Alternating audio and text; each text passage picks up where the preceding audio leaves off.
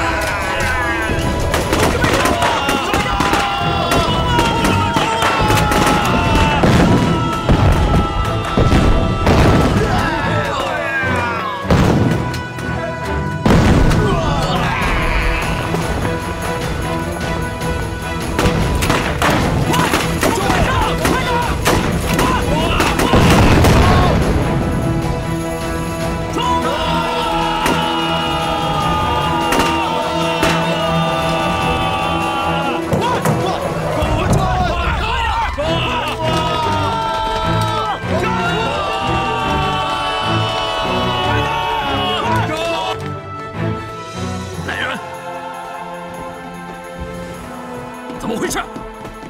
报告司令，西区营地发生连环爆炸，死伤惨重。什么？报告司令，西子军从东门攻进城了。什么？坂田呢？坂田少佐呢？我们没有见到坂田少佐。什么？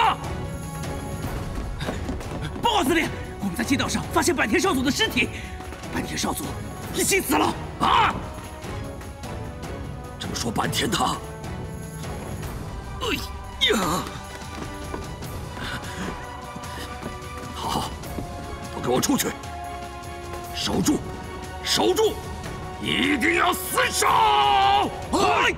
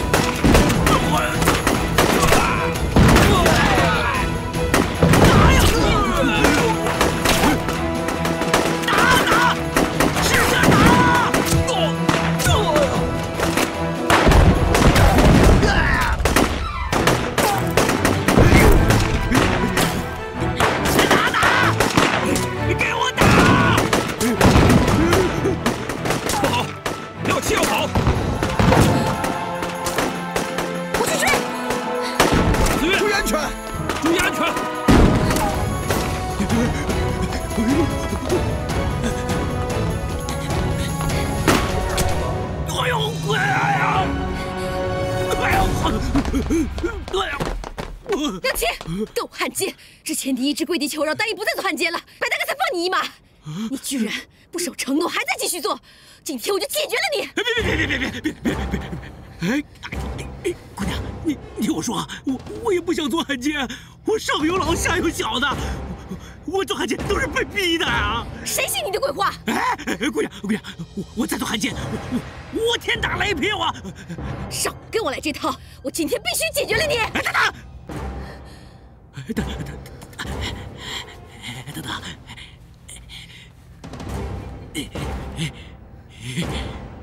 金条，我这2个金条是我唯一的家当，我拿它换我条命。少跟我废话！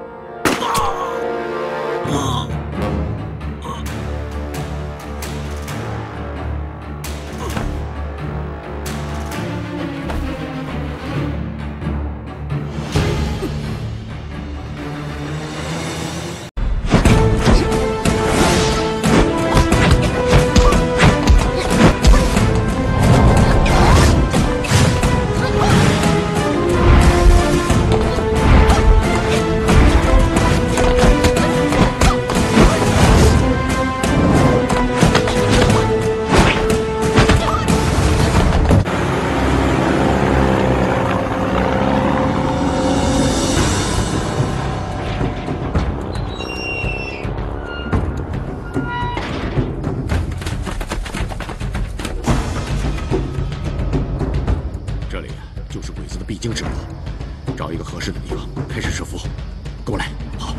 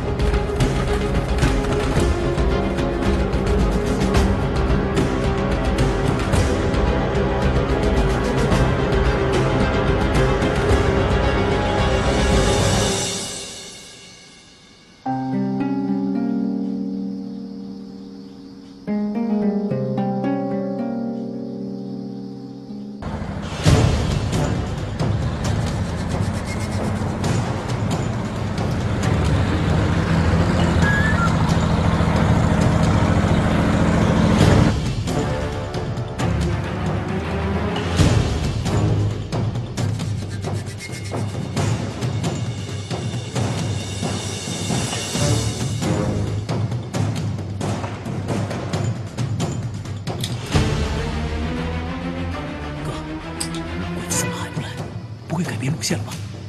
不会，鬼子一定会来的。我看这时间也差不多了，兄弟们，准备战斗！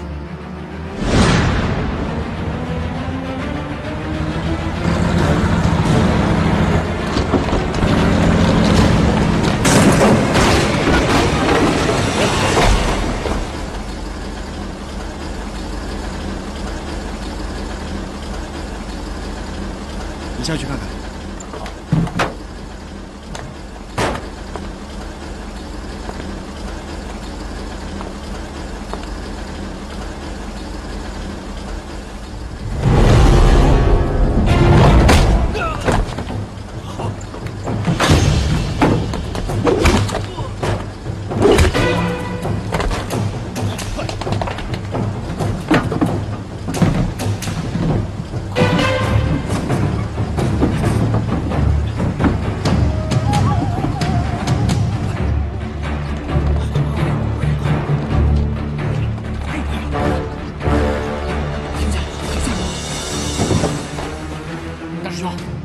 今天晚上那么顺利，那日本鬼子也太不经打了。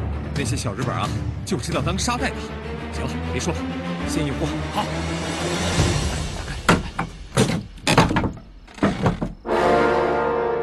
先把药带回去再说。好，走走。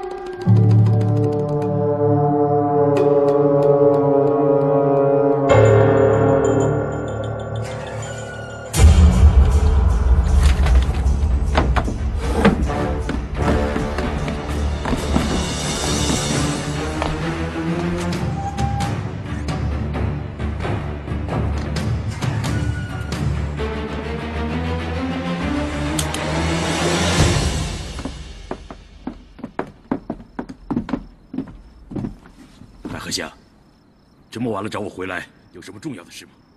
会长，关于那批药品，我觉得还是很蹊跷。哦，不是按计划送出去了吗？会有什么蹊跷的？负责运货的3个人都是被棍棒打伤，这不像是新四军所为。让我也很奇怪的是，新四军怎么会选择在城里动手呢？这正是问题所在。我之所以觉得不对劲，就是因为他们不应该在城里动手。就算在城里动手，接得了物品也很难运出城外。他们完全应该在城外设伏。这里面一定有问题。我觉得这件事情不是新四军干的，应该是另外一批人所为。另外一批人？有这个可能的。如果是这样的话，那么我们的计划不就失败了吗？唉，本来设计让新四军偷走那批毒药，这样可以不动声色地毒死很多人。没想到这批药让别人夺走了。你去查一查，劫走这批药的到底是什么人，越快越好。是。会长，不听我们说话，这个人必须得死。对。